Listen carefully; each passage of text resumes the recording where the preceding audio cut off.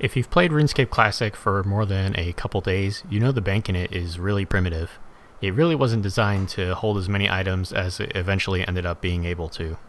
When the item bank was initially released in July of 2001, it could only hold 48 items, or just one page. This was expanded to 2 pages when Members was released in February of 2002. And then in May of 2003 it was quadrupled to 4 pages, but the interface didn't ever change to be able to accommodate being able to hold 4 times as many items. Despite a maximum of nearly 200 items being allowed, it's impossible to rearrange items except by withdrawing all of them and depositing that item back in at the end of the bank. With there being no banknotes as well, this could mean dozens of hours of withdrawing up to 30 items at a time, trading them 12 at a time to an alt account, and then doing the same thing again in reverse to slowly put the items back into your bank, with the only goal being to put like 1 item back on your page 1. And how easy is it to mess up that order? Oh, I think I'll go train some magic, and here I go. Oh my god, I can't believe I just did that. It takes just a couple pixel misclick to mess up your entire bank. It didn't have to be this way.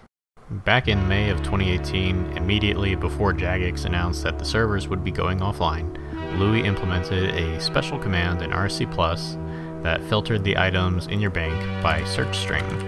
This was a big improvement because at least if you were really looking for a particular item, you didn't have to scan every row and column over 4 pages for every item that you want. This bank search functionality is a concept that would have been further expanded on if the announcement that Classic was shutting down hadn't occurred only days later. What I'm here to show you today is the path that RSC Plus may have taken had Classic not been shut down at that moment. This is the new RSC Plus bank interface.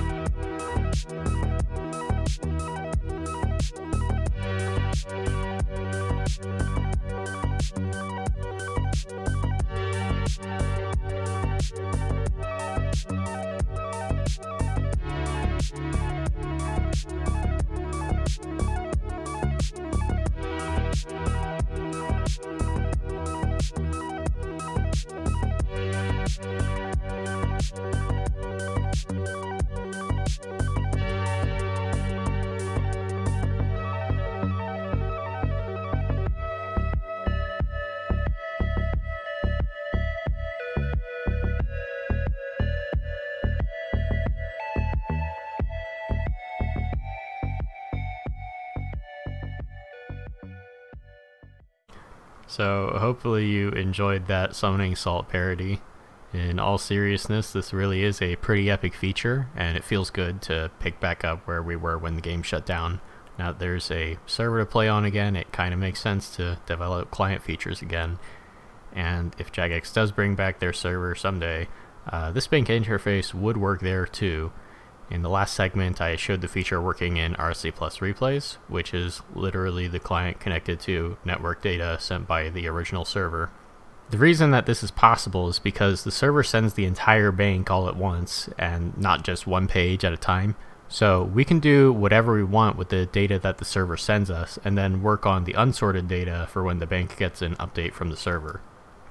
All the bank enhancement features are opt-in, which means that they're not enabled by default, which means you gotta go into settings and enable them if you want to use them. So open your client, log into your bank, and press Ctrl-O to open your settings. Then go to the bank tab, and there are a few settings here. The first one is show bank value. That enables this calculator here in the middle that tells you how much your bank is worth, and you can enable that without the additions on the side. Next there is sort or filter your bank. That enables pretty much the whole feature, although you can have it without the calculator for some reason if you wanted that. And remember filter sort. That makes it so that if you close the client and then reopen it, it'll still remember which of these boxes you had ticked. So that's a good thing. Then there is the item search. This is bank search but in a text field. and you can put a comma in between your search terms, and that means that you can search for more than one thing at once, which is cool. Next we have the custom bank order feature, which is what controls the order of items in your bank when you press this bottom left button. So the instructions here are pretty good, I think, but I'm going to run through it with you. Go ahead and open your bank and press one of these sorts if you want to have like a pretty good starting point for how you sort your own bank. You can also not do that and just have your existing bank and export that. Go ahead, either way, go ahead and export your bank. It'll tell you where you saved it to. And the next step is to go ahead and open up the RSC Plus website and go to the bank organizer. Here it is, the RSC Bank Organizer, initially made by The Legend of Brian in 2016. Go ahead and press this import button, then navigate to the file. There's mine. And you'll be right here able to click and drag and reorganize your bank to your heart's content.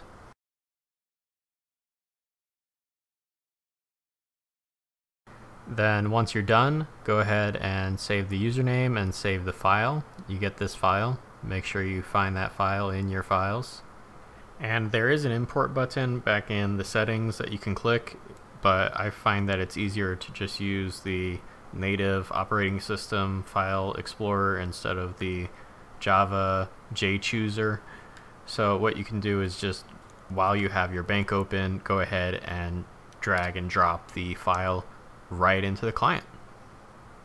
At this point, you now have a completely automatically, in quote marks because you still had to sort it, but automatically sorted bank, which matches up completely with what you saw on the website.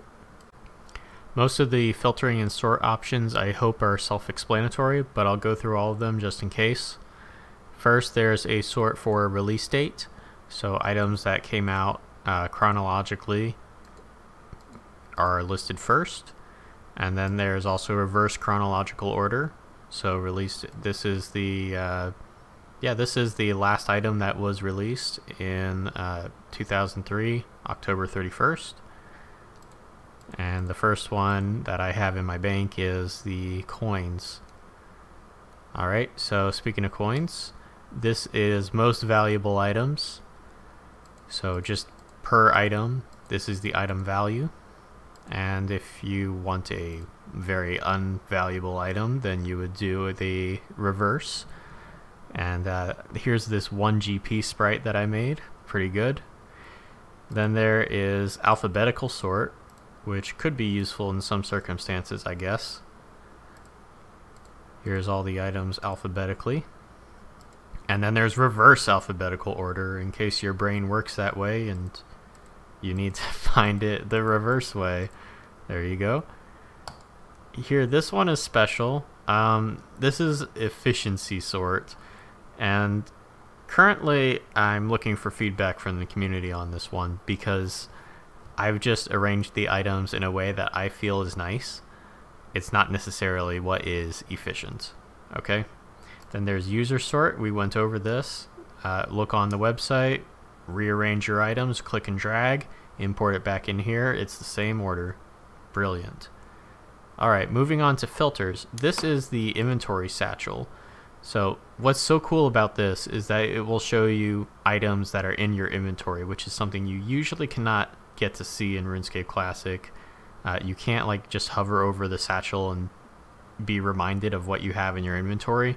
Not an option. If you want to deposit items in your bank, you gotta like, where's my items? Blue, blue, but I don't know where it is. Next page.